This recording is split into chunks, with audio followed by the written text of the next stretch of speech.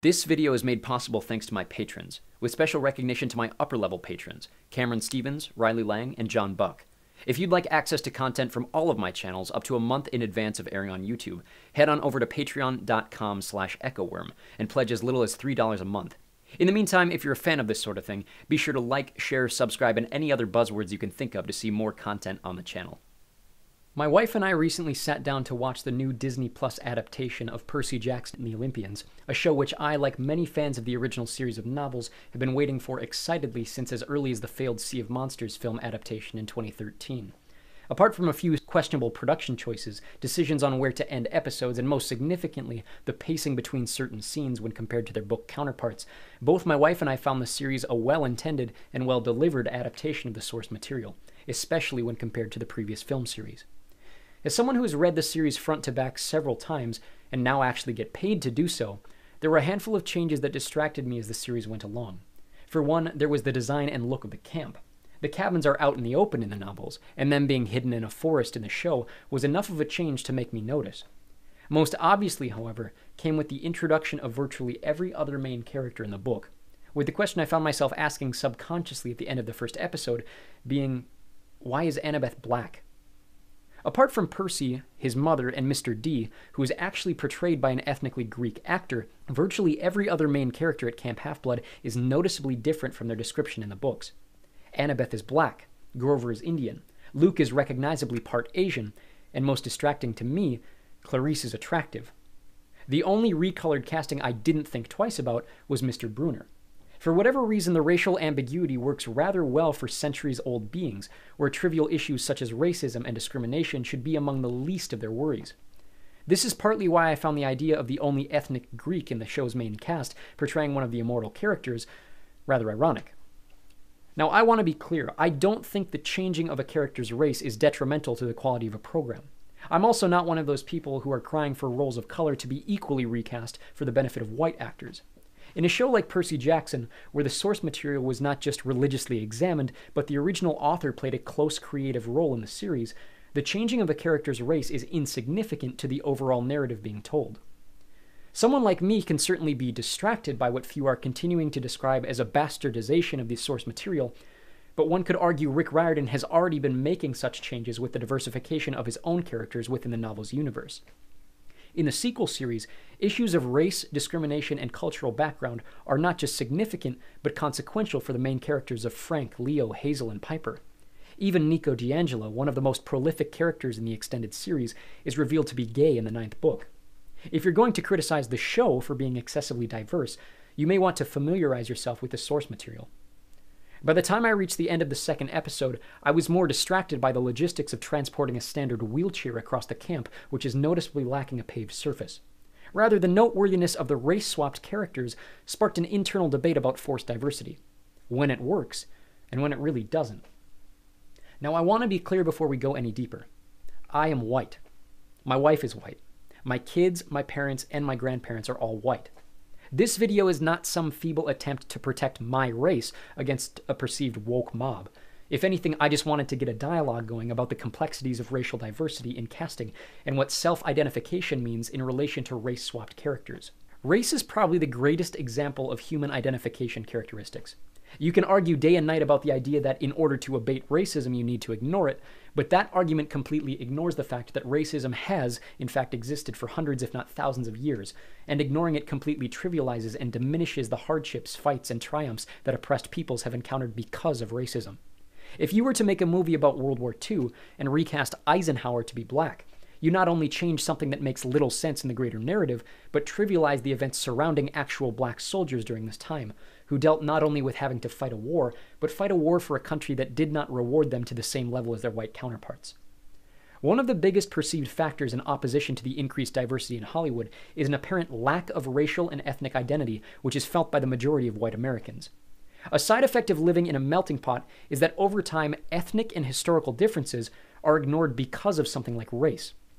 Most of my friends are ethnically German, but because their families have been in the United States so long and are removed from their centuries-old traditions, they either have none or equate their own traditions with those of a greater American tradition, equally as influenced by the centuries-old cultures of Britons, Spaniards, Italians, etc. Part of why the idea of a white nationalist America is such a political white elephant is that if such a society were to be reached, you either have to exclude the traditions of new equally white cultures, which in turn negates the whole concept of a master race, or you accept these changes and change your own, at which point the original cultural bases for said society reveal themselves as a nothing burger. In the last 10 years, I've realized that culturally, my background doesn't quite fit into the same category as most white Americans. I'm only a third-generation citizen, which compared to most other Americans of Western European origin is rather young. I don't self-identify as white. Generally, I'm Norwegian. I understand Norwegian. My home cuisine is Norwegian. I fly the Norwegian flag on the 17th of May every spring. There are Mexican and Chinese families who have been in this country twice as long as mine and have lost their cultural traditions and identity, whereas my family can very easily be traced back to where they came from. My mother's side came through Ellis Island in the early 20th century, whereas my dad's side made their way here through England and Canada by way of a few centuries stuck in Normandy. Because of my origins, I think my perspective on the idea of racial identity differs significantly from the majority of those who typically criticize the race swapping of originally white characters. Like I just mentioned, the traditional ideas of ethnic and cultural origins have been lost on most white Americans in the grander scope of race, which is why the ethnic changing of a character like Percy Jackson from a Jewish actor into one of English origin goes completely unnoticed, as does the change of Percy's book-accurate hair color from the films to the TV show. It's also why the recasting of Grover this time around was less impactful. Despite being described as ginger in the books, his race swap already happened with the first set of films, so the concept of him being a non-white character was already acceptable to the audience. In the film Night at the Museum, criticism was leveled at the casting of Rami Malek as the Pharaoh. It was considered by some outlets as being the latest case of Hollywood whitewashing, because the Pharaoh didn't look Arab enough. Ignoring the historical fact that nearly every pharaoh of note was not of Egyptian origin, but a mess of Assyrian, Babylonian, Persian, and later Greek, they failed to recognize that Rami Malek is in fact an ethnic Egyptian. They also failed to notice that the obviously English actor Steve Coogan was portraying a character who is notably Italian.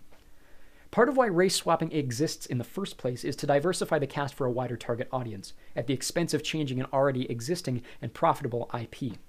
One of the most notable examples in recent years has been the portrayal of Princess Ariel in The Little Mermaid, originally a white ginger character recast to a performance by black actress Halle Bailey, a move which caused a wave of criticism in both good and bad faith.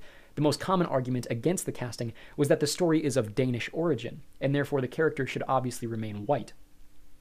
I myself would argue that among Disney's roster of princesses, Ariel is probably the easiest character to change. Keep in mind the character is already a mermaid.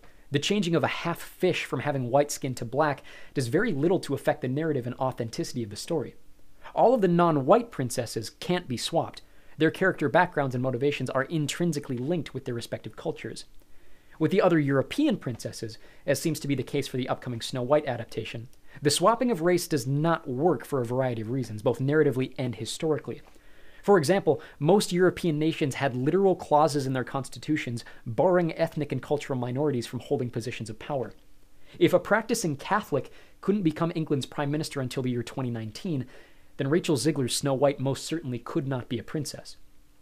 On a side note, this is why the diversity in Bridgerton is so outrageous, and almost downright insulting to the thousands of persecuted minorities who lived during the British Regency. Scripted diversity can affect a story in two major ways. Does it affect the narrative, and does it affect the authenticity? Take, for example, three of my most famous ancestors, all of whom came together in the year 1066 to battle over the vacant English crown. If you were to make a film about the battles of Stamford Bridge and Hastings, and you decided to diversify the cast, what would its impact be on the overarching story? In the case of Harold Godwinson, it wouldn't make a whole lot of sense narratively to make him black unless you also made the entire country black. Harold was famously the last English king of England, and therefore in order to align him with that specific narrative, you have to match him with the people over whom he reigns. On the other hand, you could make him biracial. Harold had both family ties to the English and the Vikings, so narratively, the identity of two separate races coming together in the form of one man with split loyalties does fit the narrative.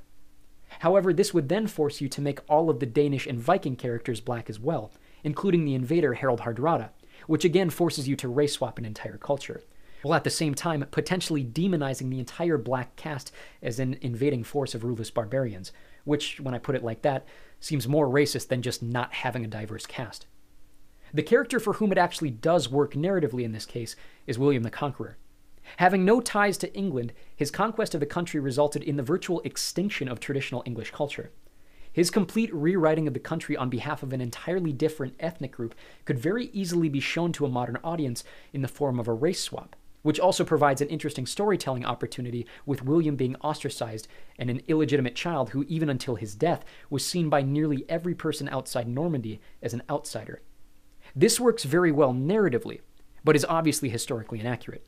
William the Conqueror was white. Even if a race swap works within the confines of the story, it causes problems when the story is expanded through a greater lens. Returning to Bridgerton, is it possible, even likely, that Queen Charlotte had an African ancestor? Yes. The two things people who defend the casting fail to recognize are, one, this ancestor was removed from Charlotte by 15 generations, meaning that only one of Charlotte's 32,000 great-grandparents was black. And two, how would a black queen respond in the abundance of legalized slavery underneath her rule? It's in these historical recastings that certain details are blown out of proportion for the sake of relayed identity. For example, as an American, we are taught that as part of our dark colonial history, Thomas Jefferson fathered children with one of his slaves. What they typically fail to mention is that Sally Hemings was not only just a quarter black, but by all historical accounts had fair skin and could pass as white. Another prominent example of narrative versus historical race swapping is in the Broadway musical Hamilton. Now, you would be hard-pressed to find many people besides myself who think Hamilton isn't a great musical, but one of the most polarizing aspects of the show itself is in the diversified portrayals of American historical figures. The first question we should ask is, does a black version of Alexander Hamilton make sense? Narratively, yes, though I would argue it would make far more sense if the rest of the cast were white. As the illegitimate child of an aristocratic Scotsman and a separately married woman who is a religious minority, making Hamilton black provides the audience with a visual sense of otherness from the cast, which makes even more sense given Hamilton's upbringing in the Caribbean prior to his moving to the United States. This visualization works significantly less when the near entirety of the cast is also a visual minority. In the case of these characters specifically, who are amongst the most visually recognizable in the history of the country, this is not only distracting to those of us familiar with the history being told, but visually confusing. This is made even worse with the changing of casts. When the musical made its first tour of the United States, Hamilton's casting was changed from a series of Hispanic actors to a series of black actors, which has no narrative significance. The whole idea of a diversified cast was, according to Lin-Manuel Miranda, to look like America looks now. In other words, the change serves no real purpose to the narrative and completely trivializes the struggles of race during the time period and the years beyond. If the point of the story is to allow modern audiences and students to better connect with these historical figures, it's at the expense of cleansing these characters of their roles, whether positive or negative, in the very systems that make something like race swapping necessary.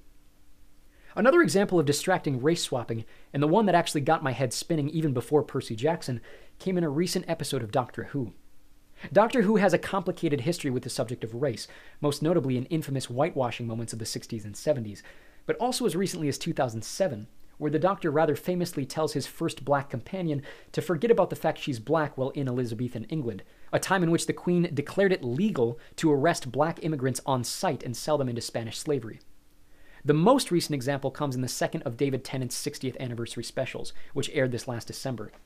In said episode, Sir Isaac Newton, famed developer of the law of gravity and calculus, appears for a brief few minutes portrayed by an Indian actor. The reason this is so bothersome to most viewers isn't necessarily the swap itself, but the fact that it serves no narrative purpose whatsoever. Newton's inclusion in the episode could be cut entirely without any detrimental effect on the rest of the episode. In fact, it's not until another character directly names Isaac Newton that most of the audience is able to register who this character is, because much like Hamilton, this very famous and typically identifiable character is unrecognizable even in costume because of said race swap. Diversity only really seems to work without controversy when the characters in question aren't already well established, real person or not. Black Panther and Crazy Rich Asians garnered enormous appeal with diverse casts because they told unique and traditionally marginalized stories, which were able to appeal to a massive audience because the diversity came at no expense of a previously established IP. This also works for a character like Nick Fury, who prior to Samuel L. Jackson's portrayal of the character in Iron Man was always portrayed as white. Because the character was relatively unknown to wider audiences at this point, the change was easier to make. A time when this didn't work was in the casting of Hermione Granger in the stage play sequel to Harry Potter and the Cursed Child, in which the character is portrayed by a black actress. The outrage from this was vast, mainly because audiences had fallen in love with Emma Watson's portrayal of the character, which happened in one of the highest-grossing film franchises of all time. Believe it or not, I'm actually going to defend this casting. Not only does this fit narratively with Hermione's character, it almost fits her character better than being white. As someone who has read the Harry Potter books cover to cover nearly half a dozen times, Hermione is so rarely described in terms of her skin color that one could be forgiven for reading the moments of her having a white face as a metaphor. The important bits of Hermione's physical character are that she has bushy hair and buck teeth, neither of which is negated by her being black. All we know of her backstory is that her parents are dentists and she frequently vacations in France, neither of which is negated by her being black, and the latter of which actually works in the race swap's favor if you're even slightly aware of the history of French colonial immigration. Most pressingly, and the one major factor in why you wouldn't be able to race swap a character like Harry or Ron over Hermione, is that Hermione is already the target of extreme racism on account of her Muggle-born status. Not only is this made more topical with a race swap, but it would also account for how well she takes said racism in the first place, and the way she's able to respond to it and push for radicalized racial change at the end of the story. The race swap would also give Hermione's liberal agenda less of a white savior feeling.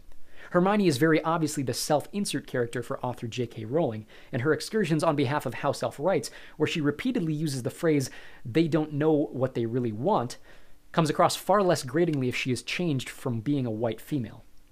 If there is a shift in diversity for the casting of the upcoming Harry Potter TV series, not only will I accept the casting of a black Hermione, I will defend it. Where race swapping can work effectively in the narrative, even in historical fiction, it only really works with historical authenticity when completely removed from our world. Yes, Luke Skywalker being recast as a black character would spark outrage because of the 50-year established recognizability of his character, but in the greater scope of the historical authenticity, human racism plays absolutely zero role in the established main stories of the Star Wars universe, so you could certainly get away with it. An example of sci-fi race swapping working inconsequentially is in the recent remake of Frank Herbert's Dune, where the original red-haired character Chani, portrayed by white actresses in previous adaptations, was recast into Zendaya Coleman, who's biracial. Even in a world like Dune, where the family lineages, racial identity, and planet of origin for characters are important in the grander scheme of the narrative, this works on account of this specific character's identification as a Fremen. The Fremen are a cultural diaspora, not a racial or ethnic one. One of the greatest race swaps I have ever seen, which mind you was not without its own criticism, comes from Game of Thrones prequel series House of the Dragon, a show which I will unwaveringly praise until it ultimately lets me down like the original. If you're familiar with House of the Dragon, or the greater Game of Thrones universe as a whole, the world in which it's placed is famously one of the most overdeveloped worlds in fiction history. The country in which it takes place contains 5 very distinct ethnic groups and various mixes within, which doesn't account for the innumerable other races which exist in other countries and continents. Each great house in Westeros, regardless of ethnicity, has a very distinct look and attitude toward the rest of the world. Because the world is so expansive and overly diverse within a vast array of individual ethnicities, racial diversity does not exist in Westeros. The country, despite its ethnic diversity, is completely white. Like our own history of the ancient world, white people occupy the western extremes of this world. Black people occupy the south. Brown people inhabit the Near East. In the very Far East, the world is implied to have an analogous Asian culture. The world even has its own version of nomadic Mongols. Because of how faithful these ethnic ties were portrayed in the original show, there was very little room for the prequel series to allow for a more diverse cast. But in the smallest loophole, a triumph of racially swapped casting fit into not only the world's historical authenticity, but fit so seamlessly into the show's narrative, it's a wonder the series author George R.R. Martin didn't think of it himself. The story of House of the Dragon is taken from a select section of a Game of Thrones prequel book called Fire and Blood. If you're familiar with Game of Thrones, the prequel tells the story of the ancestors of Daenerys Targaryen, the mother of dragons from the original show, during a time when their power and influence was at its greatest height. The Targaryen family come from a now extinct part of the world called Valyria, which was destroyed in a massive compilation of natural disasters. The great history and influence of Valyria, and its people, are mainly lost to the world except to legend, and in the very few remaining Valyrian families that now exist as outcasts in the rest of the world. Because their home was lost, the Targaryens, who have the genetic ability to bond with and ride dragons, use their power to invade and conquer the neighboring continent of Westeros, where the majority of the series and its spin-off material takes place. The Targaryens are arguably only powerful in Westeros because of their dragons, which is why after their dragons eventually die out, the citizens of the realm rise up in rebellion and overthrow the powerful outsiders. It's very obvious in the books, a bit less so in the show, how otherworldly these Targaryens, and to a greater extent the ethnic Valyrians, are in comparison to the other ethnic groups in Westeros. Apart from their white hair, which was diminished to blonde in the original show, they have purple eyes, distinctly sharp features, and almost translucent skin. Even though it wouldn't match their descriptions in the books, a visual sense of otherness between the Valyrians and the Westerosi could have been portrayed by making the Valyrians a different race. However, because the audience was already familiarized with the Targaryens by way of Emilia Clarke, it would have been a significant challenge to sway the audience to a Targaryen race swap without it being noticeable and distracting. The solution came then in the installation and reveal of a second Valyrian family, the Velaryons. The Velaryons exist in the original book series, but are rarely, if ever, seen in the narrative, and so they are completely absent from the original show. However, they play a crucial role in House of the Dragon, and so their inclusion allowed the showrunners and casting directors to employ a race swap without attracting notable change to the original visual series. Of course, there was backlash. There always is with these sorts of things. In the books, the Velaryons, like the Targaryens, are described as having similar features: white hair, purple eyes, bright skin. But because of the lore within the show, where diverse characteristics already exist within the well-established ethnic groups, on top of the fact that the history of Valyria is shrouded in myth and legend, so something like the full racial diversity wouldn't be known in an otherwise well-developed world. On top of the fact that the Velaryon family are well known as a seafaring people, specifically to places in this world where black populations are abundant, it makes sense in the visual world of the show that the Velaryon family could be black, which also helps them stand out against the rather extensive main cast of Targaryen characters. Most perfectly, however, is how this fits into one of the primary plots of the show. The protagonist, Rhaenyra Targaryen, is wed in both the show and the books to her Velaryon cousin, Laenor, though the pair show nearly no interest in one another on account of Laenor being gay. Because of this, their 3 children are fathered not by Laenor, but by Sir Harwin Strong.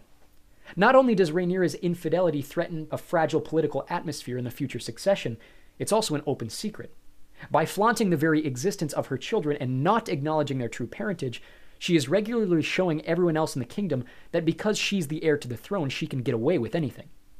In the books, it's very obvious that everyone knows Laenor isn't the father. The kids all look like the spitting image of Harwin Strong, and having 0 Valyrian features, as would be the case with 2 Valyrian parents. However, to a contemporary audience which normally isn't able to recognize the difference between different ethnicities of a single race, such as English with German, especially when the only noticeable characteristic of the Valyrians in the show is a blonde wig, changing the entire race of the Velaryons makes it that much more obvious that these aren't Laenor's children. Not only that, but the fact that Rhaenyra continues to recognize her children as legitimate tells everyone else that even in the most obvious lie imaginable, Rhaenyra does not care what lesser people think of her, which is why when her reign finally devolves into civil war, the lesser people of Westeros do not help her support her claim. It's a perfect example of race swapping not only fitting with the context of both narrative and authenticity, but actively benefiting the storytelling in question as well. Back to the topic of Percy Jackson, I don't think the swapping of the characters' races is that detrimental to the show, except on what I would describe as a distracting level. Annabeth is over and over again described in the books as having blonde hair, so to someone like me who is extremely detail-oriented, even something like Alexandra Daddario's dark hair in the films was enough to make me question if I was even watching the same characters I knew and loved. That being said, it will change the character if the topic of race and racism is encountered in a way separate to how it is in the source material. Annabeth is driven by the desire to be recognized by her mom and accepted into her father's new family, which doesn't work the same narratively in the books. It's never stated outright, but there's an undertone in the books that because her stepmother is Asian, Annabeth struggles to fit in with her stepbrothers not just because she's a half-blood, but because they look physically different than she does. And in overcoming her distrust of her stepmother and her children, also overcomes a subconscious villainization of people who, despite having her best interests at heart, are not just different from her on a human level, but on a racial level as well. As of me writing this script, we have not seen Annabeth's parents on screen. If Dr. Chase and Athena are both black, then this narrative only works if Annabeth's stepmom is not. If Dr. Chase is black and Athena is not, then this narrative only works if Athena and Annabeth's stepmom look nothing alike.